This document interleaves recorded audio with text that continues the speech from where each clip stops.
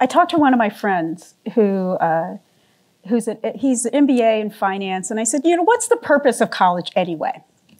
And I figured, this panel, we've spent our entire careers on colleges, campuses, and teaching undergrads. We can wax poetic about, the benefits of college, but what does the garden variety MBA say? And he said, maybe not surprisingly, well, it's to prepare to get a job. I thought, is that all? And so I pressed in, I was like, is that all? And he's like, well, I guess there are the ancillary benefits of hanging out with your friends and things like that. So yeah, so maybe that too. And I said, well, if it's just about getting a job, you could get a job without college. I mean, people do this every day. And he thought for a minute, and then he reframed, and he said, well, it's so you can get a job, but you start higher up on the ladder if you have a college degree. That's what it's really all about. And I thought, okay, maybe not. But then when you think about it, a lot of the ways in which we evaluate a college degree is starting salaries and job titles, right? I mean, that's one of the markers. And so, well, maybe that's not too far off. And so a lot of students that in our book, that in the interviews with students in our book, they struggled with that. And one student, Dylan, I love Dylan. In the Q and response, we could talk about Dylan. He's really great. But he said, I don't have a definite goal before me right now. And therefore, I'm just drifting around, taking courses that seem interesting. And that's probably why I'm not getting the full value of college this year. And so it's this sense that he had to have a purpose in order to get the value of college, rather than college being something that you do to find your purpose. And so when I juxtapose that against an experience I had a couple of weeks ago with the Junior Family Weekend, and I had an opportunity to talk to a group of parents and other family members, and just kind of in the opening discussion, if they had spent a day and a half with their college students, I said, how many of you guys want to go back to college? And they all raised their hand. They all want to come back here and go to college. And I'm kind of sure they don't want to come back and study chemistry or social science and land a little higher bar on the ladder. They're really wanting to come back and do those ancillary things that my MBA friend talked about. And so this idea of coming to college is something beyond, what we're learning in the classes. And so Mike, in my book, he was pre-med, and he said, but college is good. And that there's a lot of opportunities to do different things. And I think you need time in college to grow and to broaden yourself.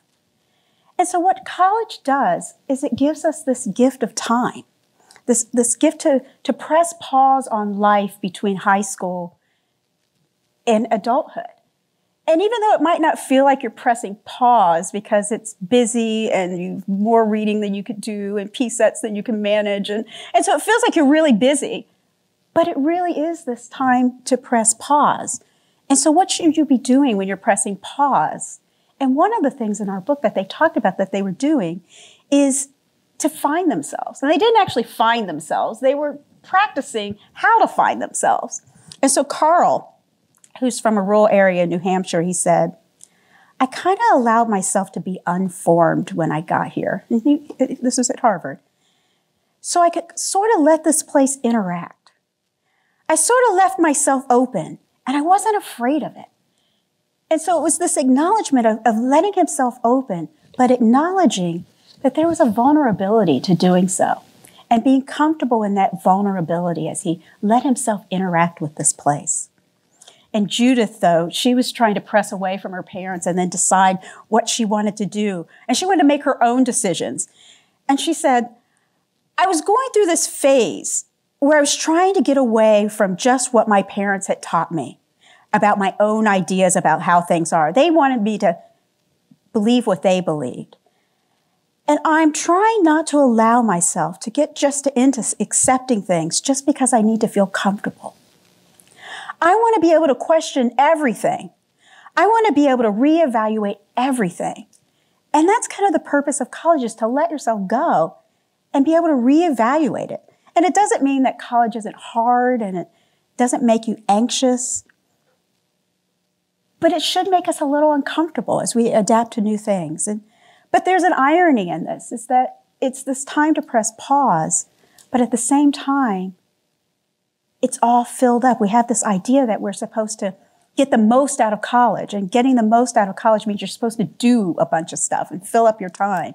And instead, people in our book talked about not having time to do the things that they really wanted to do in college.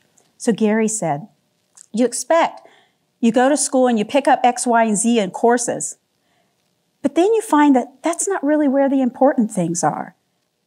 Not that it isn't interesting in and of itself, but that doesn't make you a person necessarily. And so they talked about having too many pressures and not being able to do what they thought was really the purpose of college. So needing to find time and make time. And so Deborah said, I really didn't have time last year. I was trying to do everything oriented towards my major courses, which leaves little energy for anything else, which is bad. Now, Max was the opposite.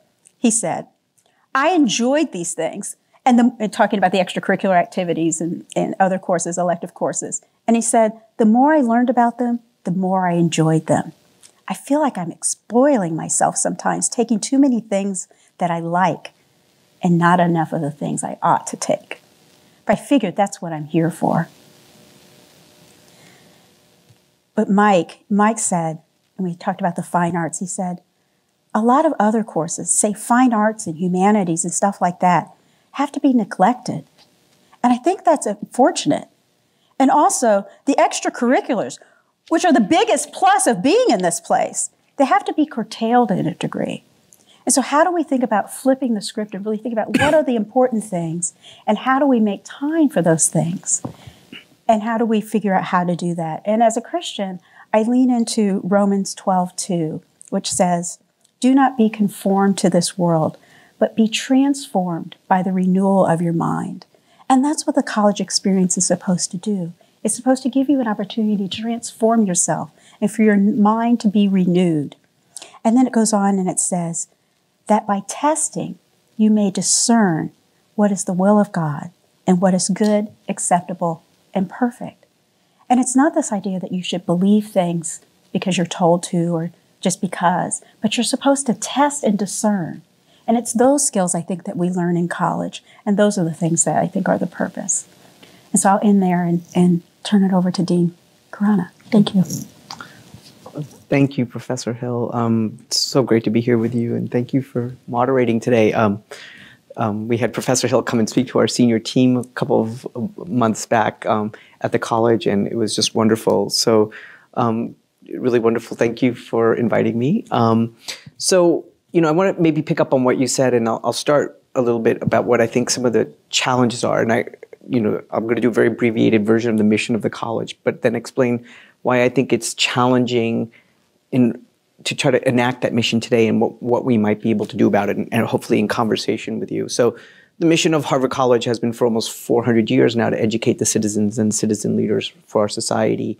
And we do this through our belief in what we call the transformative power of a liberal arts and science education. And for us, it begins with the intellectual transformation, the social transformation, and the personal transformation. I'll come back to what I think each of those mean, but particularly spend time on the intellectual a little bit and the social, because I think the context has changed. So while the purpose that you so eloquently pointed out for college, I think, has stayed the same, I think the context in which we're operating has changed in many ways. And obviously, COVID brought that to the fore. It was a very humbling experience for our institutions, and particularly Harvard. And I think it's a humbling, experience for all of us as a global society. We know that I think something like 6 million people have already passed away from COVID, and hundreds of millions have had it and became ill. And so I also know that our students lost time, right? And time is not an infinite resource. It's not something you can save or bank or use for another day. And that impact also was compounded by social isolation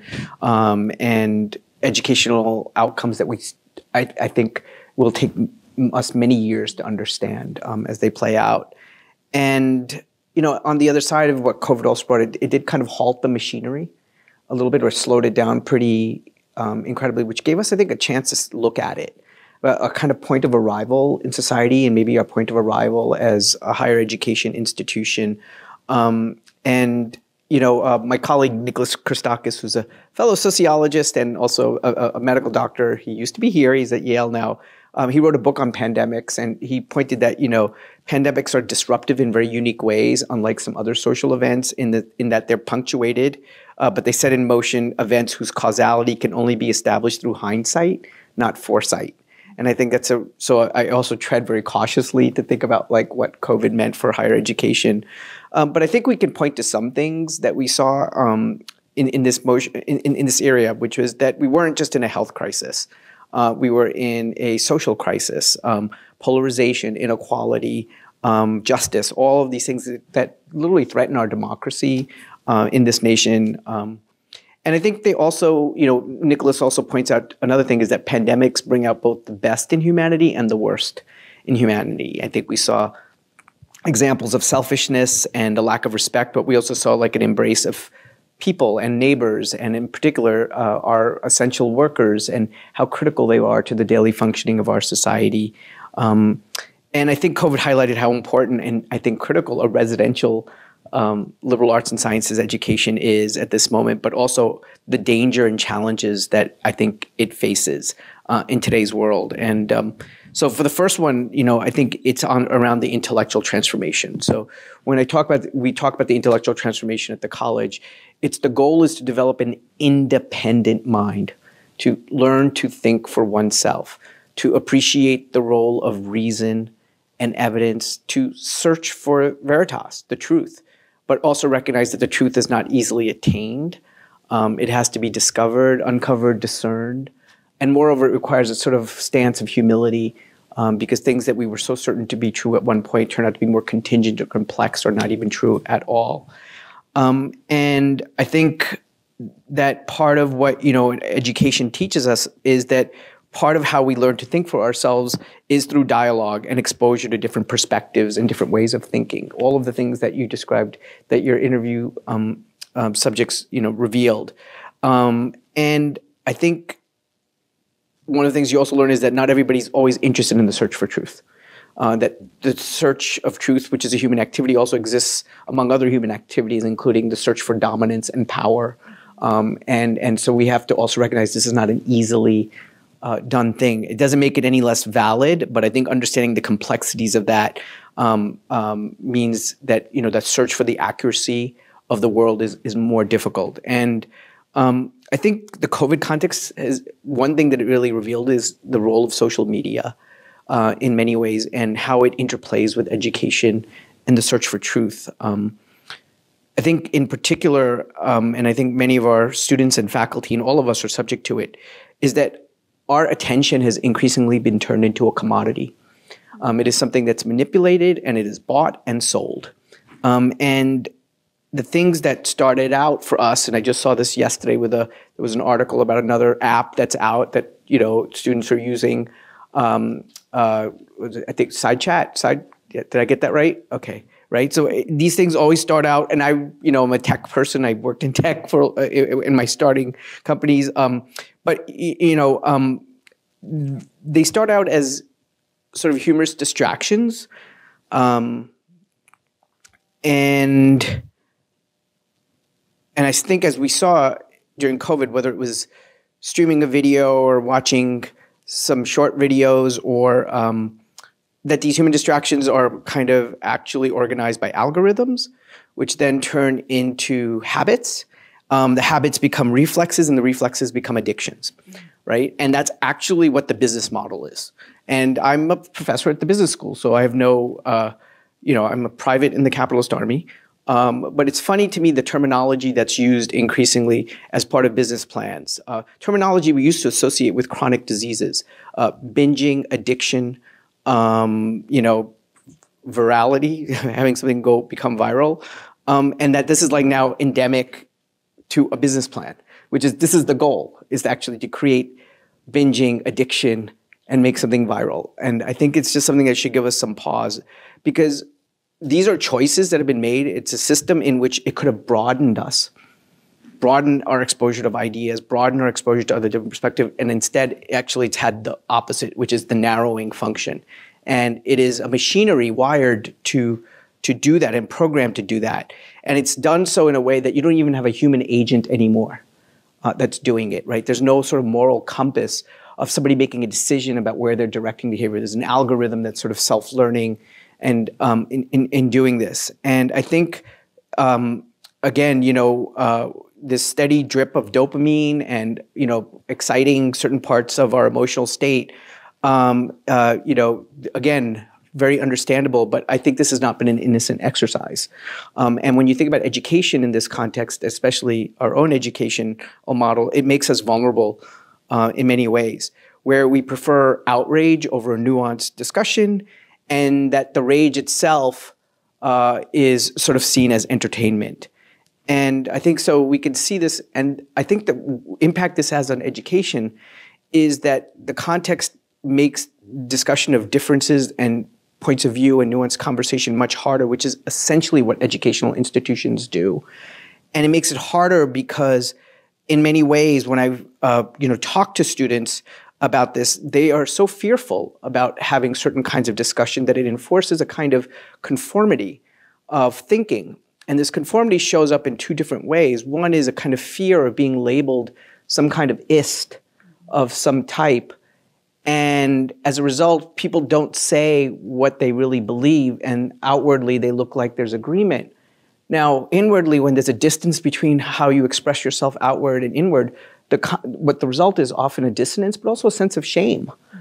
Because you feel like, why can't this exterior and my interior be more aligned and closer to my true self? Or the flip side is that if you're a person who's like constitutionally incapable of like going along with that, you're ostracized. And now you're outside, and now you also feel a sense of shame, or you are shamed. And I think both of those things those are not healthy places for human beings to be, And as I was saying at dinner, I'm kind of, my wife would describe me as Max Weber's, religiously unmusical. But I know that those feelings really are at the essence of human dignity. Mm-hmm.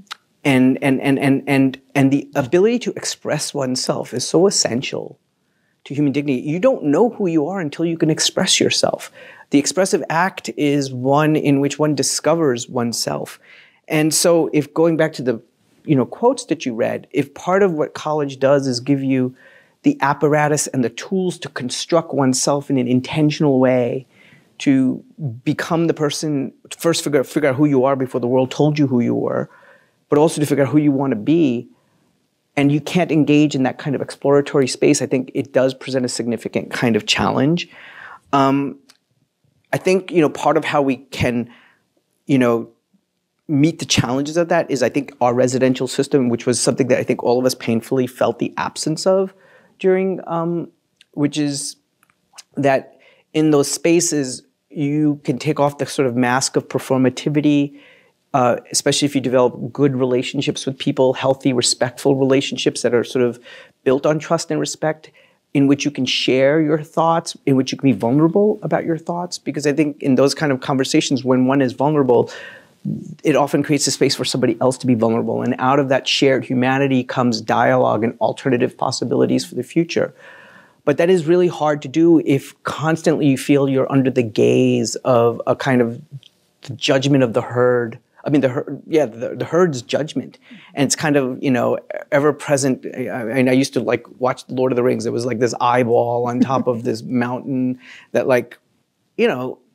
is that the way we all have to kind of hide from that? And that gaze, I think, actually of the crowd inhibits, and it feels ever present and more omnipresent everywhere. And I think what we have to do, again, getting to the same goals, is how do we create spaces for both recognizing, our vulnerabilities, recognizing our multiple identities, recognizing that we also are bundles of believing A and B doesn't necessarily mean you also believe D and E, and that you're still wondering about C, and not to be able to engage in that and have people assume all of that, I think really kind of inhibits the potential of the transformative power of our education. So.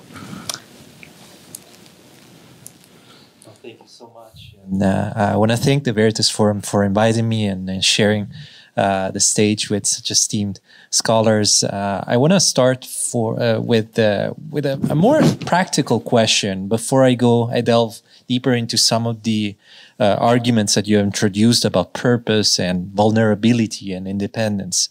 A more practical question related to the pandemic. The pandemic has shown that some form of online learning is possible. And yet, and this is a question that comes from our students really, yet we feel like there's something missing there. And so my question, maybe if we could start from Professor Hill, is does in-person learning enhance a special sense of purpose? Thank you for the question. You know, we did learn a lot from the pandemic. And, you know, at the beginning of the pandemic, there was this question whether or not online college we're going to win the day, and that the residential college experience was going to be considered a thing of the past. And I think what we learned is that that's not true, that all of these things that were taken for granted, the ancillary things, turned out were the most important things of all. They were the things that we came back for, the things that we missed. But up until this point, we haven't been able to name them because we didn't know we were to miss them. And I think there is a place for online learning around knowledge gain and credentialing. And when you think about people who don't have the privilege of a residential college experience, there is that point of getting a certification or getting a college degree that opens financial doors and professional doors. But is that all college is supposed to be? And from my work looking at families and students that come from a diverse range of backgrounds, if we can name what these other things are that come with a residential college experience that matter for who we are and how we think and how we interrogate ideas, how we live in community. One of the things that we learn from a college experience that you just take for granted is that we all learn to pick up our roots and move someplace else, live with someone who we may know or likely don't know, and build community. And if we're going to be a global society, if we're going to learn to embrace differences, the first thing we learn at a residential college is how to build community when we come in knowing no one. How do we find people that we can feel like we can be in community with? And those early days in residential college are hard. People are lonely in those first semester of their freshman year. But we learn how to find community. And then we take that skill and we take it with us. And when we leave, when we move someplace else, and every time we move to take a new job or do something else, we take that skill of how to find and build community with us. And so it's those kind of skills that just come with going to college that we don't name, that are the kinds of experiences that shape who we are. And so I think there is a place for online learning, for credentialing and knowledge. We can all watch TED Talks and things like that and get factual knowledge. But it's knowledge from an individual that you can't talk back to.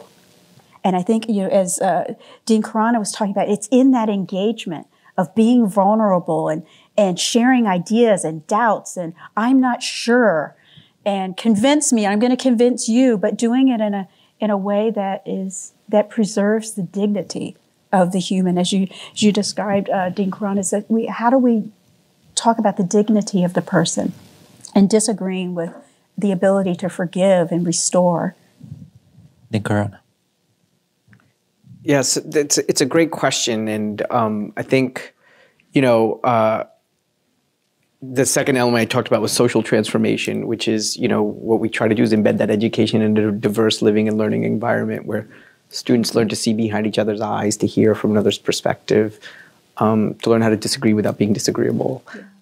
And also to see our diversity, I think, as a source of infinite possibility. And part of it is that so much of our community is so stratified in our society that people don't really live. People have experience being minorities, but that's not the same thing as living and learning in a very diverse environment. And because of the stratification of our society, college is often the first place that people have an opportunity to do that. So, one of the things I do study is the sociology of elites. And, one of the things that is, be careful of what elites are recommending to other people and versus what they do for themselves. You very rarely see elites opting for online educations for their children. but it's something they're glad to sort of shovel out to everybody else. And I want to make a distinction between what I call education and training. Training is what you do for like simplistic tasks, and it's also sometimes not even associated with people. Education is something different. Education is the asking of questions. It is about critical engagement. It is not simply about the transmission of knowledge in a kind of mindless way. It's about the engagement with how that knowledge was created, the questions and the people who created the context in which it's done. And I think we often confuse the two because one, seems to have a kind of utilitarian kind of quality to it, but it doesn't educate you for citizenship. It doesn't teach you to ask the why. And I think elites have an interest in not having too many people ask why. That it's better for people to just sort of accept the authority, to accept it in an uncritical way. And I think that's very dangerous for democracy, because in the gap of that gets filled with half-truths, and in the gap for that or uncritical, reception of some charismatic leader and whatever the sort of aspect they sort of shout out. And so for me, I agree that it is the kind of education that we're talking about requires resources to produce, but every child should have and every person should have entitlement to it. I don't want to have two different systems. You're the trained and you're the educated. I think everybody should be able to have that kind of experience and that option. And I think a society that is truly interested in its sort of long-term well-being will do everything it can to create that opportunity and that possibility. This is not to move away from the importance of the utility aspect of education. I think being a productive citizen is important, and having education that prepares you well. But I think part of what we also have is elites discounting the importance of that kind of education. When you look at work like David Deming's, which emphasizes the importance not of the technical skills, which turn out to have a very short half-life, but the importance of what they call the soft skills, those you can't train people in them. They have to be developed, and they require time. And so I think part of what I see is that the current system, which already is so stratified and unequal, this tendency toward training is only going to amplify those inequalities, because I think there is a distinction there. And so what we miss in all of this is that if you just do a simple cost-benefit analysis, what we do will not look efficient. And again, I am a professor at a business school. I care about efficiency, but I also care about effectiveness. And I think that's a different thing. And I think if we spend too much time on efficiency, we won't talk about exactly those periods, as you said, the time that you're not doing anything, where you're getting to reflect on yourself. You put that in another type of society, people think time is money. Well, when did people say that I get to decide what you do with your time? And I think these are the kinds of things where we have to find a different way. I feel the logics that we're using, the utilitarian logic, is kind of just getting in the way of understanding why education is so important and how critical it is for an engaged participatory democracy. Thank you so much for your answers. I have a question about what you study. You're world-leading scholars in different fields, yet you both study change. Professor Hill, you study life-changing, life-altering transitions. And then Khurana, you study organizational change. And I'm going to start with Professor Hill. How does college prepare us for those kind of life-altering transitions? Should it? Yes. Yes, it does. And it should. And I think, what we find when in this kind of college experience and how it prepares us for change is that we're learning to figure out who we are. We're trying things on. We're learning to evaluate. What we learn in our research on college students and adolescents is that we kind of turn it on its head, that people will say adolescence and the college years are the time to find yourself. And they are and they're not. That we always thought, well, we're going to have a chapter on how college students find their identity. And they don't. But what they learn is the process of finding their identity. They learn the mechanisms of reinventing themselves again and again and again.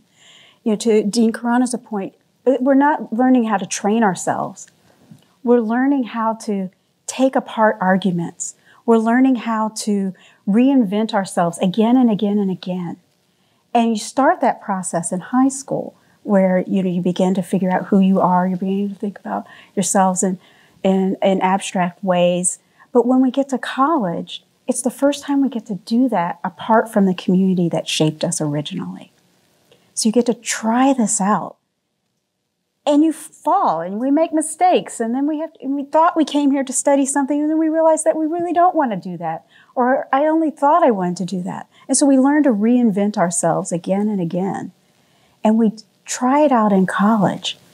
And then we do it again and again for the rest of our lives. Every time we have a new life stage, you get married, you have kids, you change your job, you reinvent yourself at 45. 45 is that next developmental stage where people reinvent themselves. It's not really a midlife crisis. But you reinvent yourself, and then you take stock. And you take away the things that you've done with the first half of your adulthood, and you reinvent yourself and take with you what you want and change what you want. But how do you learn how to do that? And those are the ways in which we study development and change. And the college experience is key for doing that. And it's not what we're learning in courses. It's what you're doing up in all the other parts of the college experience. I have a related question for Dean Khurana. I follow you on Instagram. If you haven't seen Dean Khurana's Instagram, I strongly recommend it. It's a beautiful collection of pictures of life on campus. And there was one post, though, where you posted a resume of rejections. Tell us more about that, and if you believe that there's a lesson there for our students. Yeah, my kids always make fun of my Instagram. They used to tell me like how bad it was and like, like clean your lens and stuff they would write in the comments section. And so thank you for following me on Instagram. When I posted that resume the first time, part of it is like when I became dean of the college, and I still do, but you feel like a total imposter. I know that's like a cliche now to talk about imposter syndrome, but faculty feel it too, or at least this one does. And being dean, I didn't even get into Harvard. It's easier to become dean than it is to get into college. And also, like, I transferred to Cornell from SUNY Binghamton, and there was all these things like, I had spent my life trying to like not talk about, like, and I realized like how much I was like kind of painting an illusion in some ways, or a kind of abbreviated narrative of, I was like, that's not right. It's not that I didn't go to Cornell, I did, but I transferred there. It's not that I, didn't go to Harvard, I did, but not as an undergraduate. And I just thought it was important to sort of talk about the nonlinearity of things and kind of actually the serendipity that comes out of that and that again, these are like sort of, I feel like targeting like, these are like Michael Jordan's sports quotes. But if you don't take a lot of shots, you don't get like anything in. And like part of that is you try to take a lot of shots and that there may be other ways. If it didn't go in this one way, you try it in a different way. And one of the things that, as an immigrant, you tend to be very optimistic. I'm an immigrant. My father, my parents came here. My dad ended up in the United States because he got rejected from Uganda, so he applied to the next letter in the alphabet. I mean, that's like kind of like that's the and it all works out in certain ways. And so I think it was to sort of point that out, but also like there's things also just that didn't work out, and that maybe going to no matter how good the colleges or graduate schools you go to, it doesn't inoculate you from life, and that life presents its own challenges. But if you live in community, and I think really going back to what you said so beautifully, Professor Hill, like in all of those moments of rejection and things, I always went back to my books. I always feel like books saved my life. And books, I would go back to certain readings because you could like then begin to construct yourself. You could find words for feelings you had but didn't even know there were words for. You can find stories of resilience. You can find hope, which I often think is more of a past look than it is a forward look. Hope is more about like, look at what my ancestors have done. Look at what other people have overcome. And you look there, and then out of that comes a sense of hope. And so I think the last thing I would say is, you know, part of that was exactly what you said, is those words at certain moments mean totally different things because you now are reading them in a way. When I lost my youngest brother to suicide, I went back and read things in a totally different way about loss and grief, the sense of wanting to do something or turn back time. It meant a totally different thing to me at that moment when there was something real that had happened. And so, and then you can, out of that, rebuild yourself. And then I think the last thing I would say is that, you know, going back to that stuff, at some point in your life, you also figure out, this is what I believe. And even if the world is pushing at me, I have something I can just say, you have something to push back with. I can stand here, I can't do anything else because otherwise I would be negating who I am. And I think, so there's also something about in the face of change, what is solid? What are the values you care about? What are the things you're willing to sacrifice something for? What's your history that you are willing to stake your sense of meaning around? And I think it's a combination of that.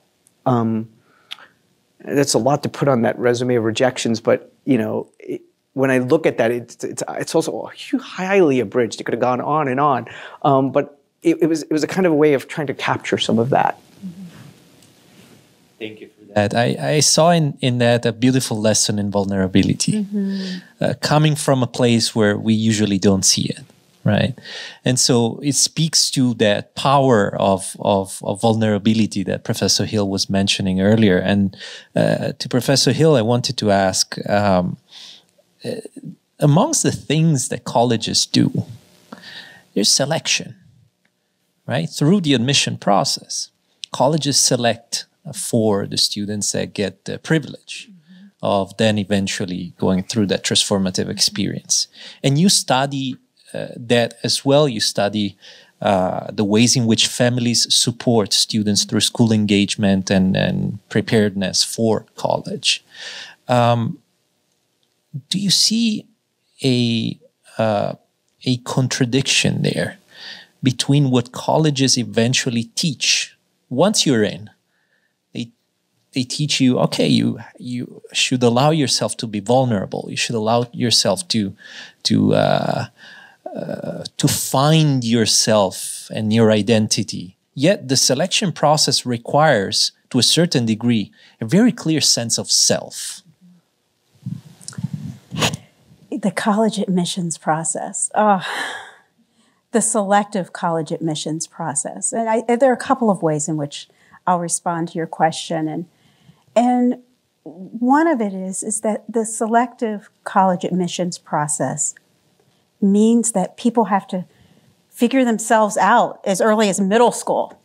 Like, you know, in our samples, we had students talk about, like, I had to figure out how to be on the honors level in middle school so that I would take the right math courses so that when I got to high school, I would have enough time to take enough math courses so that I could take AP classes so that I could get into the right college. And then they get to the right college. And for some, it was like, I've made it. Can I press pause now? And for others, the treadmill keeps going. And so there's this sense of, in my view, what should be a time where people can reflect, they've been trained on a treadmill and they don't know how to get off of it. And then they don't get off of it until they're well into their adulthood when it's really hard to back out. And the selective college process plays to that. And what parents in our research They want the best for their kids. And society is telling them that there is a limited number of resources and a limited number of places where you can get this. So everyone's applying to the same places. And so when you think about just in the Gazette and the Crimson was the lowest acceptance rate for Harvard College in its history, which means, what was it, 60-some thousand applicants for 1,900 spots? What are we doing? Dean Khurana, you were talking about how do we give this away? How do we create greater equity where we don't have those who are educated and those who are trained? But there's this dual message that the elites are the only place where you can get education and not training. But then we're not expanding access. And so then you look at, well, what are the great state schools? So I went to Ohio State. And Buckeyes. Go Bucks. No Michiganders in here, right? Right, so go Bucks, right? And my oldest brother, I was saying at dinner, I'm the youngest of 8.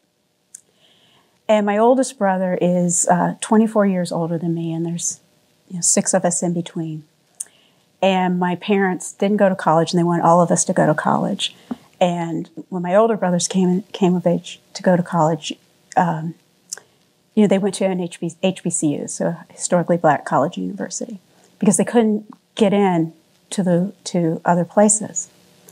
And then my oldest brother, he was in one of the first classes of African Americans in the Harvard Business School, class of 1971. But then for the rest of us, that was number 1. Now there's like 7 more that have to go to college. And so it came down, it's like, well, what's wrong with Ohio State?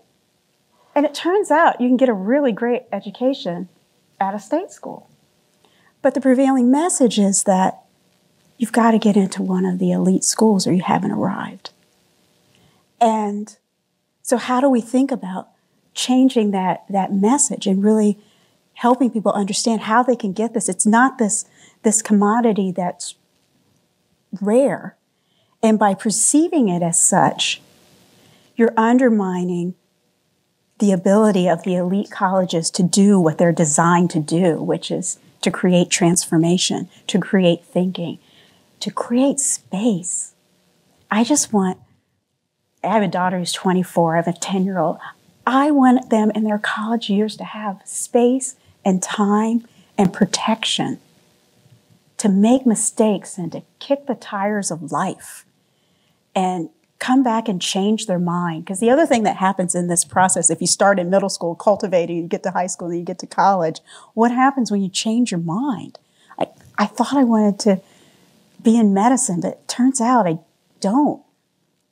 But you pick your major before you've really had a lot of time to kick the tires. And you have all of these options. And decision-making theory says that when you have all these options, college broadens your horizons, and it should. But then no one tells us how to narrow them down. And if you have, or decision information theory suggests when you have all the options, when you could be anything, the pressure to be something is enormous. If the world is your oyster, you better not squander it, is the underlying message, which we find is where a lot of mental health issues and anxiety and depression, when people feel like they have all these options and they're not making good on it. And so that comes with all of this pressure. And so if you're one of the elite who were chosen, then it only increases the pressures. And it undermines our ability to do what we really want to do with a 4-year college degree, which is to create thinkers, to create experimenters, to create problem solvers, to create divergent thinkers, to provide a context for cognitive flexibility where you can back out and try new things. But if you're on a treadmill, how do you get off? And that's what I want the undergraduate experience to be, is to let ourselves get off the treadmill so that we can think and create space. Fewer classes, more time for discussion. Thank you so much for that. A related question for Dean Khurana. in that same resume of rejections, you mention undeserved grace. And I've heard you talk about it in other occasions. I wonder, related to that sort of contradiction that I personally see in the process of admission with the purpose of a college education. We often hear in speeches about college admission, we often tell students, once they're admitted, you worked hard, you deserve to be here. And the whole idea of a highly selective process of admission generates this sort of ethic of chosenness. You're the chosen ones. It means you worked hard, harder than others. That's why you deserve here. That seems to that seems to contrast your ethic of undeserved grace. Am I wrong? I mean, I was trying to think of it as maybe more consistent, that how much of our life is, by things that we have no control over. A few years ago, I gave a class day speech and was criticized very heavily by the Wall Street Journal for it because I used the metaphor of the game of Monopoly. And, like how Monopoly is supposed to teach you about capitalism, and Monopoly is all about like skill, and it's a metaphor for capitalism and merit. And then everybody forgets actually you have to roll dice in Monopoly. That actually so much of it is luck. Like my dad, Uganda, United States. Like, I mean, there could have been another country with with a U that might not have had the same opportunities or possibilities. I think one of the challenges that we live in, exactly, Professor Hill, to your point, that puts so much pressure as we've become a society that's so stratified, in which, and I love our students, and and everybody. I'm so glad each of them are here, and I'm so excited about what they're going to do with their lives. But there are lots of other students who also, I think would have benefited from a Harvard education, and we have a limit on how many beds we have. And I think the real question is, what do you do with it now that you're here? And I have a hard time with the word deserve, because at one level, the word deserve suggests that the people who have things that are good in their life deserve them, and that the people who don't have good things in their life deserve that too.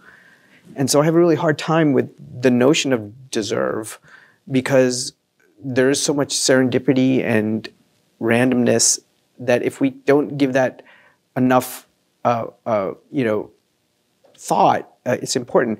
And what's interesting about that randomness and that serendipity is that actually if you approach it academically, you actually see that it's not, some of it is explained by a lot of things that maybe we might feel uncomfortable about. So it used to be that when people, like in the early 1970s, looked at how people got jobs, there was a very famous paper that was written, and it was about, there's something called human capital, and that was consisting of some natural talents plus your education. And then what this sociologist wrote as luck. And then later, people started studying luck. There was a guy named Mark Granovetter who wrote a book called Getting a Job. And it turns out luck was what we call the strength of weak ties, which was your networks. Now, networks are something that your family can pass on to you. They're things that you get in educational institutions, and that's where information flows and opportunities flow, and often flow much faster than they do through formal job placements and statements. And so you start taking apart luck and serendipity, and you start thinking that underneath is, a bias on discrimination. Then there's things like, so people with the same educational levels actually don't always have access to the same opportunities or don't get paid the same. They get paid, percentage of what other people get paid for the same job. And then you start looking at the role of networks, and then you see that some jobs, especially some of the most highly compensated jobs, don't even formally list their job offers. And so you get them through sort of weak ties. And so you really start disentangling. And then I think, the idea of deserve gets a little bit more scrutiny. And I think we're learning that. And so I think that partly also explains why is this emphasis on selective colleges so much, is that you're absolutely right. You get out of college what you put in. But it does happen that increasingly the sort of role of these invisible factors, which we sort of attribute to merit, but have a lot more to do with sort of the invisible infrastructure of the reproduction of inequality, play a pretty significant role in outcomes. And families are sophisticated about that. They understand that if you want a job in certain industries, that that the way those opportunities open up is through, oh, were you on this team? And somebody who later comes back and talks to the students on that team and tells them this is how you get the internship and this, like, and so part of, I think, what our education can do, especially if we all approach it with humility, is then the question is I have this opportunity, I have these, how can I use it now? And again, use it toward the mission of trying to make the world a little bit more fair, a little bit more just, and also recognize that the advantages that I have, yes, it's great you've worked hard, and I'm really happy for those advantages, but also not to make the attribution that people who don't have advantages somehow deserve the position that they're in. And in fact, what they need is they just haven't had often the same resources, the same networks. And so to me, part of this, like, if we do our job well, I always encourage students, like, you know, I completely get it. You know, people want to look at their admissions file and figure out why me. And my sense is, like, you know, don't worry about that. Think about what you're going to do now. What can you do with this that, you know, would make you feel good about having been here, that you took advantage of the resources. And I completely agree with you, Professor Hill. Some of the smartest kids I knew, like in middle school, in my Queens, New York middle school, like, I mean, literally 7th graders, like, I remember when Rubik's Cube was a new thing when I was a kid. So that's how old I am. And I remember this kid, Mark, and he looked at it and he goes, oh, I got it. And just like solved it in like about a minute. Something happened in Mark's family. Mark ended up not going, he went to community college. He's like, I think he's fine, but, you know, I would have put Mark any day. He didn't have a lot of SAT prep classes. He didn't have any of that stuff. And so we have to just recognize that a lot of things happen for people along their lives that diverge their paths.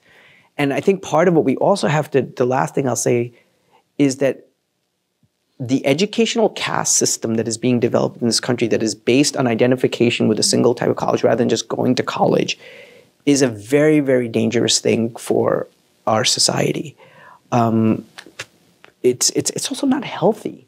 We can't be brands. We can't, you know, like, again, to the interior life, that if our identities are all about the affiliations of our organizations and our institutions, then where's the self in all of that?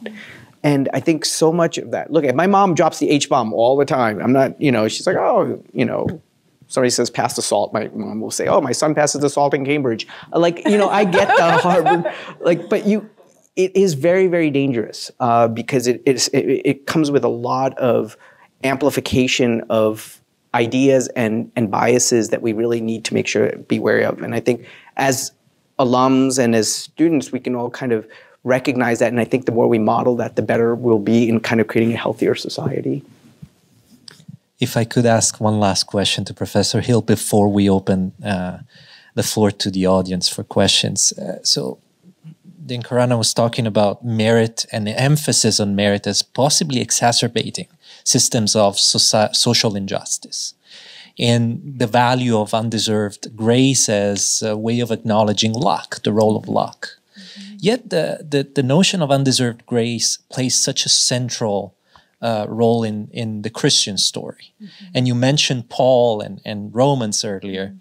And Paul invents the concept of undeserved grace in the Christian story as a way of acknowledging not just the role of luck, but the role of God in our lives. And the fact that sometimes our natural talents are not just attributable to ourselves, and they're certainly not just for self-edification, but they ought to be attributed to God. Is there a place for God and faith in a college education?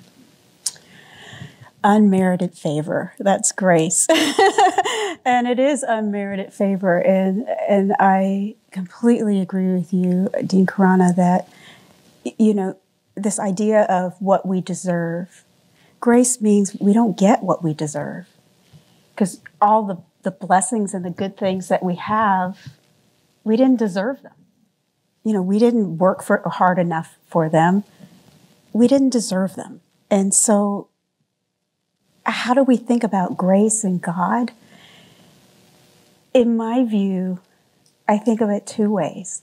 One is in this understanding of truth. What is Veritas? How do we find it? And as we pursue truth, it's fleeting. I don't think it's relative. I think it's hard to find. And I think the tools of our education, the scientific process, the logics process, help us to chip at a vision of it. And the more we press against it, and from Romans, test and discern, which means to ask questions. And there's never a question that's too tough for truth and God. And so I think about it in that way. As we pursue our education and we ask tough questions, we're pursuing this idea of truth. We don't deserve to find it.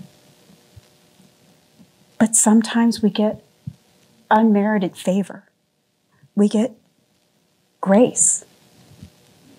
And the other way in which I think about it is when I think about God as one who gives grace and one who gives mercy.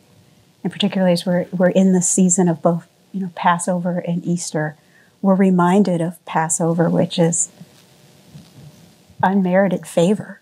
And we're reminded of the sacrifice of Christ in the Judeo-Christian tradition of sacrificing himself, and we didn't deserve it. But the other part of it is that we can really push back when times are hard. It doesn't mean, believing in God doesn't mean that everything's going to go your way. But it does give you that sense of hope that Dean Khurana talked about. You talked about looking behind you and being able to find hope. And as I look behind me and see all that God has brought me through, all of the unmerited favor, all the ways in which things could have gone bad, and many times they did, but to trust and believe that I'm still going to be okay, because my faith isn't in things. It isn't in education. I used to be embarrassed to say I went to Ohio State. When I started teaching at Duke and came here, it was like, oh, you went to Ohio State. And then suddenly it was like, no, I went to Ohio State. and this idea of how we make sense of failure, how we make sense of when things don't go our way. How do we deal with discouragement? How do we find faith and hope to move forward? And in my view, we can't trust the things of this world because they will fail us. So who then do we trust? And that's where we intersect with truth and the pursuit of truth. And that's why I believe in God, not because someone told me to. It's from testing and discernment, trying it out, trying to understand. There are no questions that are too difficult to ask. If I can't ask this question, or if I have to believe this without interrogating it, what am I doing? To be a woman of faith means that I get to ask the tough questions and have faith that I'll get the answers, or I won't, or I will one day. But it's unmerited favor, and it's really a trust around how we deal with failure, how we deal with disappointment, and what we're willing to lean in on. And I don't think anything in this world, from my view, is fail-safe for leaning in on. But modeling, grace for myself, forgiving myself, for disappointing myself, forgiving others, being gracious in conversation with people who disagree with me, who staunchly disagree with me, that I really would rather not know their point of view. But grace makes me want to ask it and to know more and to love who they are, even though I disagree with them. Or that's where it comes from. Thank you so much. All right, so let's open it up to the audience for questions for our speakers. We have a microphone in the room. Feel free to just raise your hand and we'll come to you with a microphone.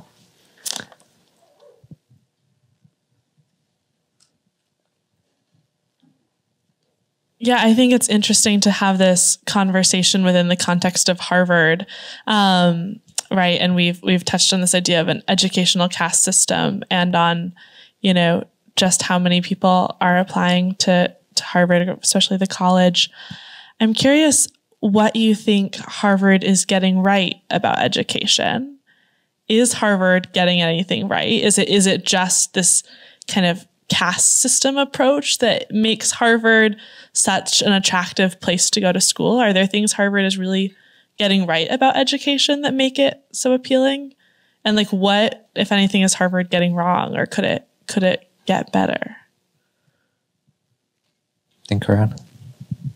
Yeah, so when I was saying, I think, there's an institutional system. It's not Harvard specific. I think it's very much, you use the term selective colleges, and I think I think Harvard gets a lot of things right. I mean, I wouldn't have let me into Harvard. I think our students, I think we do a really good job. I think when I meet our students, I sort of see some pretty common sort of elements in certain ways. There's also uniqueness and differences. Everybody's unique. One is a kind of intellectual curiosity. It's not just students are smart, which they are, but they're curious. So it's more than just smart. It's like wanting to know more. It's asking the searching question. It's asking the why. It's getting to the first principles. The second is I see our students are pretty energetic in a way, like it's ambitious, but in a positive way. Like I want to do something. I want to see something through. I want to have an impact. I want to bring other people into it. And I like that aspect. It's not just, again, doing the minimum necessary. It's kind of thinking about how does this, how do I turn something, plausible into something that's possible? And how would I sort of, diffuse that? And then the third is a sense of service that I think is a sense that it's got to be about something more than this. And it's kind of a kind of micro version of, it's not really a midlife crisis. I had a colleague who described it as a kind of a decade crisis, which is like, okay, some version of, what happens in midlife is, you accomplish some of the sort of successes that as the world defines it. And then you sort of ask yourself, is this all there is? But I've had, as faculty dean, the same conversations with students who've gotten into Harvard, and they say, so is this all there is? Is this going to just be rewind and play again over and over in life for graduate school and then to the next stage? And I think, what we get right is people who kind of really want to do that. I think what we also get right is faculty who actually really love being on this journey as role models, our students, staff who care deeply about this. Like any institution, I think we're in the process of becoming. Harvard has museums, but it should never become one. And I think part of that, I would say, is, when we look at our history, Harvard was not as inclusive as it should have been and still could be. Mm-hmm. So we know that our aspirations run ahead of our reality. But I think that's a good modeling for our students. None of our sort of institutions, I think, are where they should be. I would say another thing that I think we also recognize is that this search for the truth, and I said I was religiously unmusical, but I don't think that means that we shouldn't create the space for what I would put under the more of a category of personal transformation, in which I think the search for spiritual, whatever that means to one and how one approaches that, but some sense that it's got to be, again, I feel I don't really have the facility with the language here. And, it's hard for me to think about how the author of the universe sort of plays things out.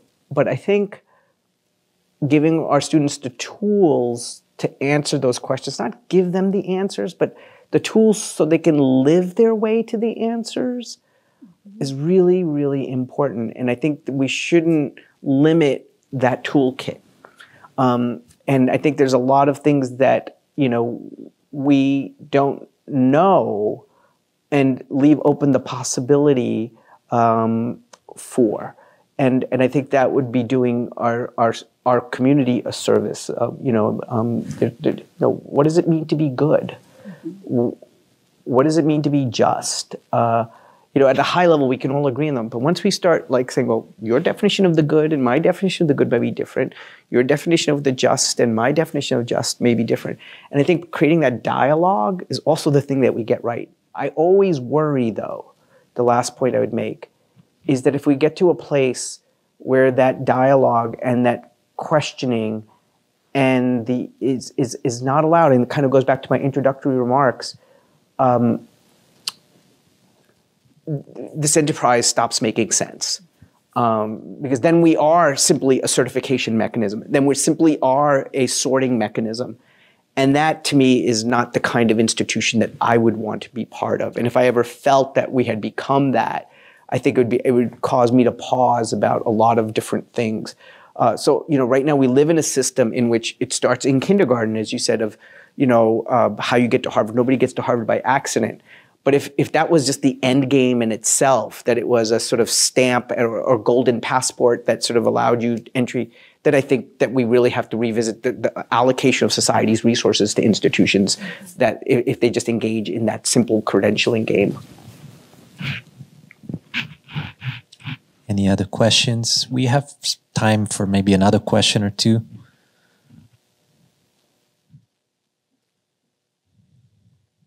Dean Khurana, I remember in freshman year, you told us we should be prepared for a transformative experience that where we should find people whose beliefs are different from ours and then challenge our own beliefs, etc. And I'm curious, after years of being the dean, have you experienced a similar transformative experience yourself? And how has your perspective of education changed? That's Wonderful question.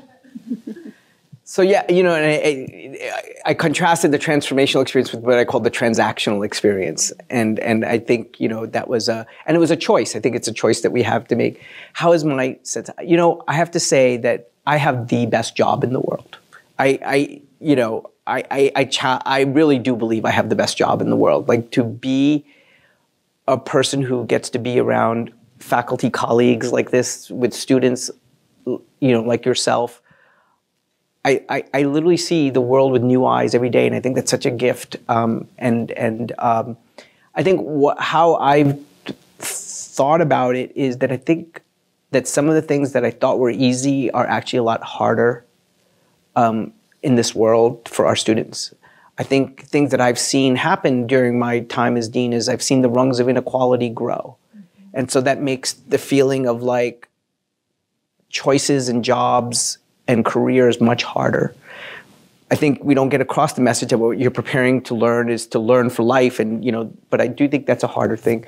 I feel like the other thing that I didn't have a full appreciation of is the strange interaction between well-meaning schools and parents, and how that constant gaze of judgment didn't create, I think, and it's unintentional, the space for playfulness and the space for joy in a way that was more spontaneous rather than structured. I feel that one of the things I didn't understand is how bureaucratized childhood had become.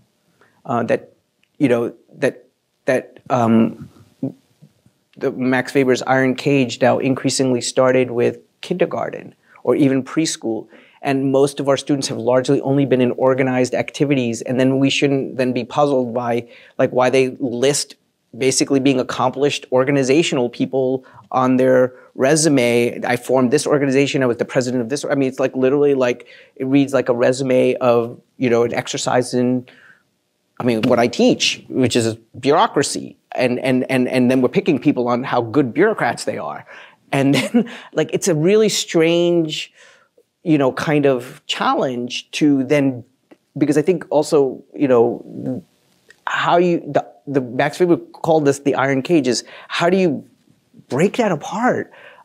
Because in it is the loss of personality, is the loss of playfulness, it's the loss of spontaneity, which I think is kind of what also makes us human. It's really good to organize, but it's not good to become an organization, if that makes sense. And I think there's a lot of things like that which I didn't fully appreciate. But at the end of the day, I would just say that, I am really actually quite optimistic about the future. Not naively optimistic, but ruggedly optimistic about our students, because I literally feel like I look into your eyes and I see the future, and I feel really hopeful about it. Professor Hill, if I could ask you also as a conclusive remarks about the future. How do you feel about the future? Well, like Dean Khurana, I am hopeful about the future. I'm hopeful about the future because I understand where we've been, and I understand the progress that we've made. I've lived long enough to see progress on the things we care about around justice, around equity, around access. And back to one of the questions about what Harvard gets right and what they get wrong. Once you're in Harvard, there's so much that's done right. And what's wrong with it is that so few get it. And I think by naming it and understanding it, I'm hopeful about the future because I think we can give it away.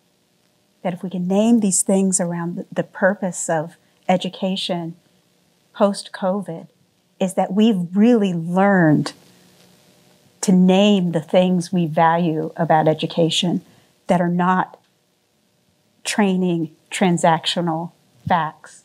We've learned what it means to value community, to value being engaged with one another. We have wept over the inequities that exist. We've wept over, even in our own vicinity, the differences in issues and problems and access in K-12 education in Boston public schools in the context of the pandemic compared to some of our wealthier suburbs like, Lexington or Wellesley, where they went seamlessly into online education.